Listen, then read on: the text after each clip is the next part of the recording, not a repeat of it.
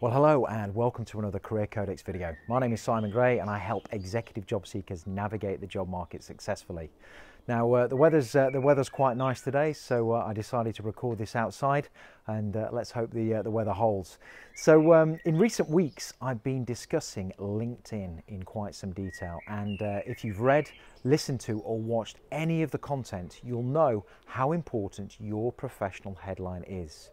Linked to LinkedIn, if I can say that, in today's video, I'm looking at business cards and specifically what to include as a job title.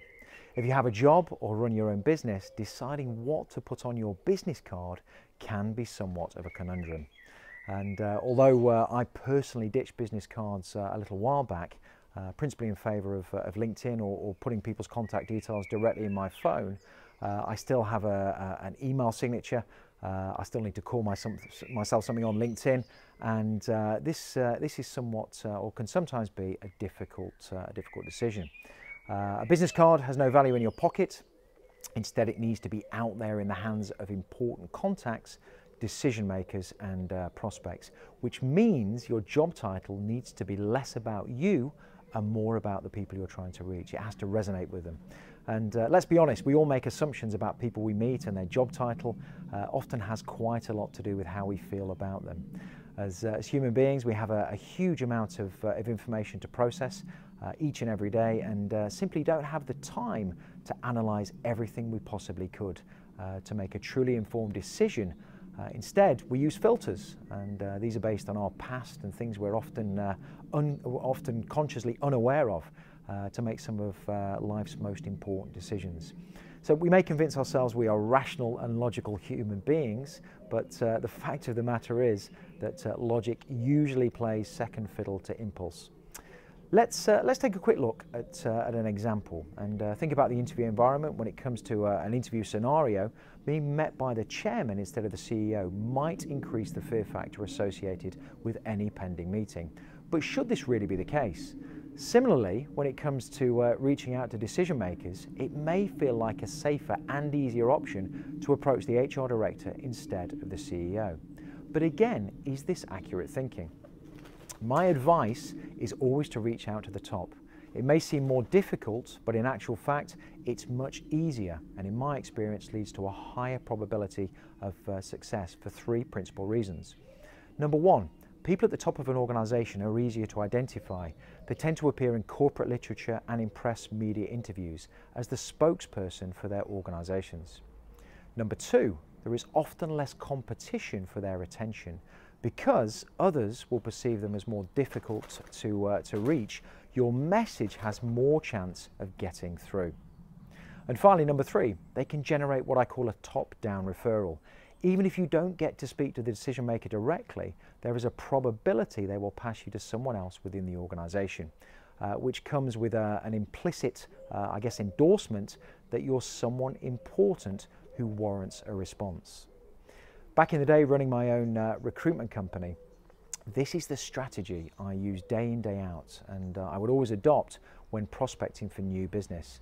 And it's a similar strategy that I teach my executive clients who are looking to identify and capitalize on career opportunities that exist in the hidden market.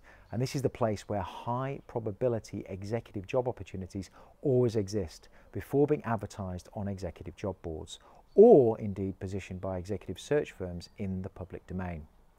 Getting back to the title of this video, and in my opinion, possibly the best job title that I've ever seen grace the front of someone's business card.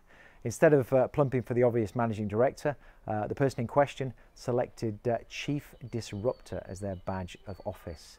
And it certainly grabbed my attention, and although this meeting happened, well, probably over 3 months ago, I'm still telling this story to anyone who'll listen. Think about how we move forward in life, either personally or professionally. It's never about the status quo, and instead it's about stepping out of our existing comfort zone as a catalyst for change. As the automotive tycoon Henry Ford is credited with saying, if you always do what you've always done, you'll always get what you've always got. So if we don't want to stand still, disruption has to be at the heart of everything we do. Now, I'm not suggesting you change your job title. to find success in the executive job market. But what I am saying is that following the majority can never be a winning strategy. At the senior end of the market, where competition for lucrative positions is fierce, taking a different approach as a minority is what leads to a higher probability of finding and securing the position you really want, ahead of your competition. While the word disruptive, at first glance, let's be honest, it does have perhaps negative connotations, a disruptive mindset, on the other hand, is the oil that has and will lubricate the machine of progress, past, present and future. So the next time you're tempted to fall into line or follow the crowd, perhaps pause and ask yourself the question, what could I do differently here to generate a better result? If you have any feedback or questions, please feel free to leave a comment under the video, or get in touch with me at careercodex.com or on LinkedIn. My username is Simon Gray, that's Gryaca. So that's it for this week. About to enjoy the weekend. You have a great weekend, and until next time, take care, and I'll talk to you soon.